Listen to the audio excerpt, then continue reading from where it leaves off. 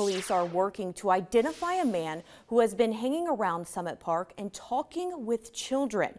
Police say community members have been expressing their concerns. Fox 19 Now reporter Morgan Parrish actually spoke with those families today. Morgan, what can you tell us?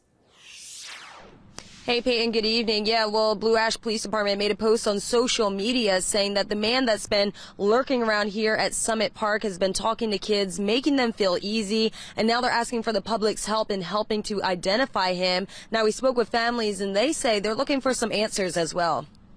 I think the answer's found in more of a base level than just a criminal level. Blue Ash police are searching for this man pictured here at Summit Park. Police say he hangs around the playground area speaking to children. Our children need adults in their lives for situations like this.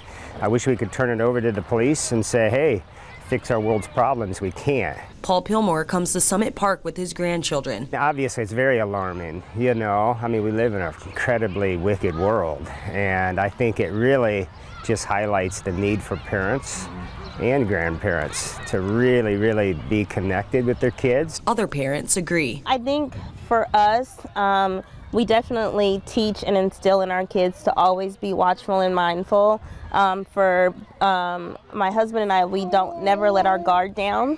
So, you know, especially in times like this, you know, we just make sure that we're watching. They know not to talk to strangers. Stacy Coleman and her family aren't strangers to Summit Park. The girls and him now, they love to play on both of the playgrounds.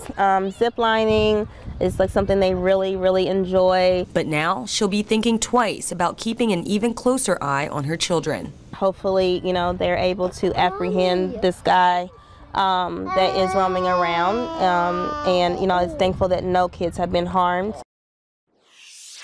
So police say this is something that they are actively investigating. Of course, we're staying on top of this. Reporting in Blue Ash, I'm Morgan Parrish, Fox 19 Now.